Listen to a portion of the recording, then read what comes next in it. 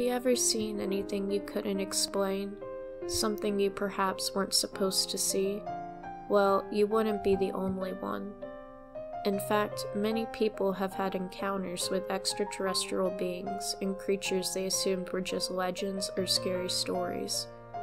Thus, groups were formed to research and investigate these mysterious creatures. Naturally, a top-secret government group in the United States was formed called Project Bluebook, which investigated unexplained flying objects. Following several other projects like Project Signs and Project Grudge, Project Bluebook's goals were similar: researching extraterrestrial sightings and finding a logical explanation.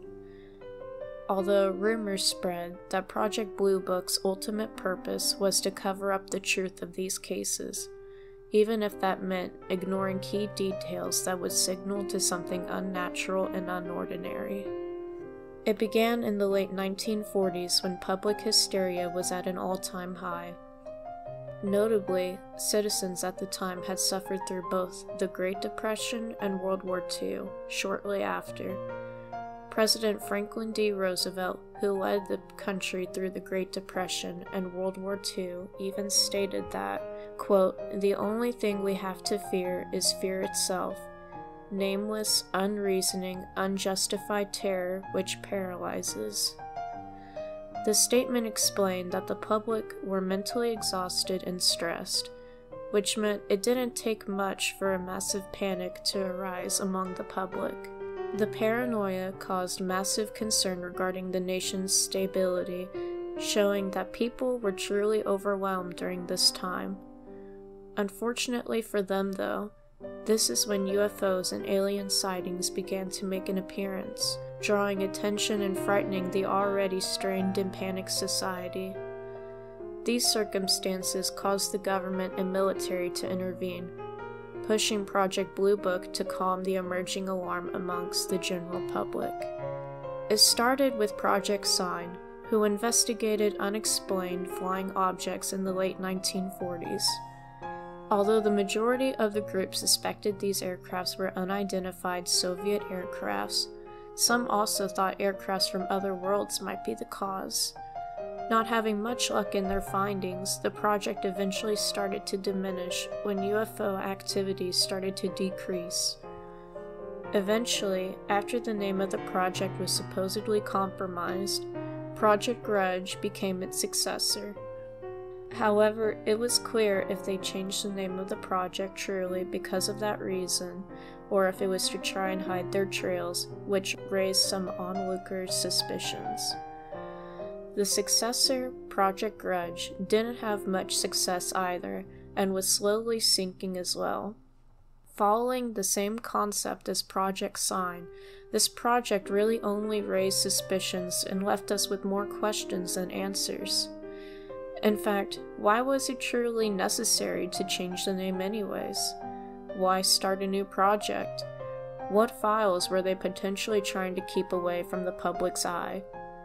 None of these questions were ever logically answered with solid explanations, and the project was short-lived.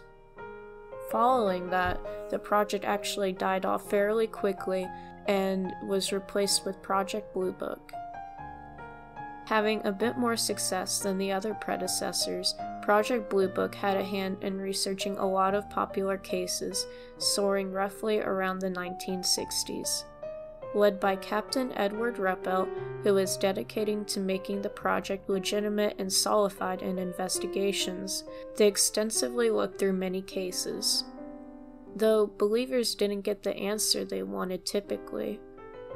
As a matter of fact, most UFO sightings were discounted shortly after being investigated. Common explanations Project Bluebook created regarding the culprits of these incidents were weather balloons, paranoia, aircrafts in the area, and weather phenomenon.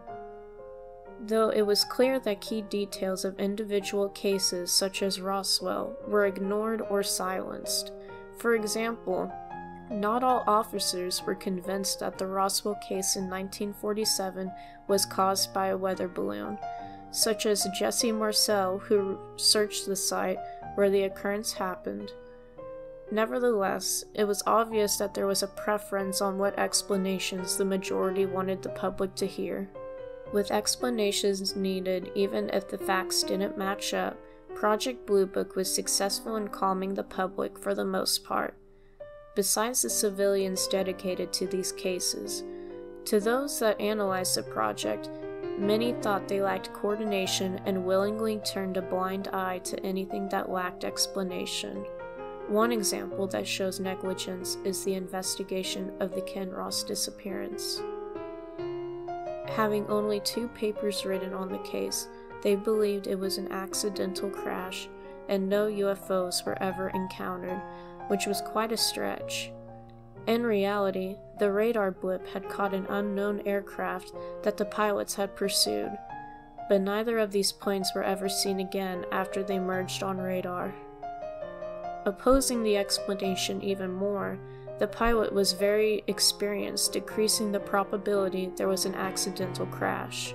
Inevitably, the reputation of Project Bluebook started to take a hit due to these speedy and uncritical explanations. Eventually, having the same fate as its predecessors, Project Bluebook started to lose popularity among the public. Though there were attempts to transfer the project, these attempts failed because no one wanted to take on the burden of the project. Following these struggles, it eventually shut down in December 1969, but it didn't stop them from covering their bases. Actually, according to Kevin Randle, all unidentified cases were to be, quote, classified immediately, and releasing any such information carried a 10-year prison sentence and a $10,000 fine, end quote. In addition, after 1976, when the files were released into the National Archives, it was noticed that cases were missing, altered, or edited. For instance, names were changed and locations were removed. Overall, a loss in research regarding these widespread cases. In conclusion, Project Bluebook was created to research unexplained extraterrestrial phenomenon and find logical explanations to clarify these events. They were meant to calm the already overwhelmed society and keep them informed.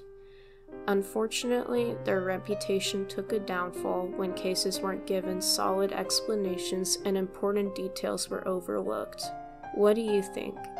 Do you think they were legitimate and just lacked coordination? Or do you think they were trying to cover up the existence of alien life forms? Hey guys, thanks for tuning in. I hope you enjoyed it. Let me know what you think in the comments below. Also, if you would like to see more uploads from me, please hit the subscribe button and turn post notifications on so you won't miss my next upload. Thanks again, and don't answer the door if the men in black pay you a visit.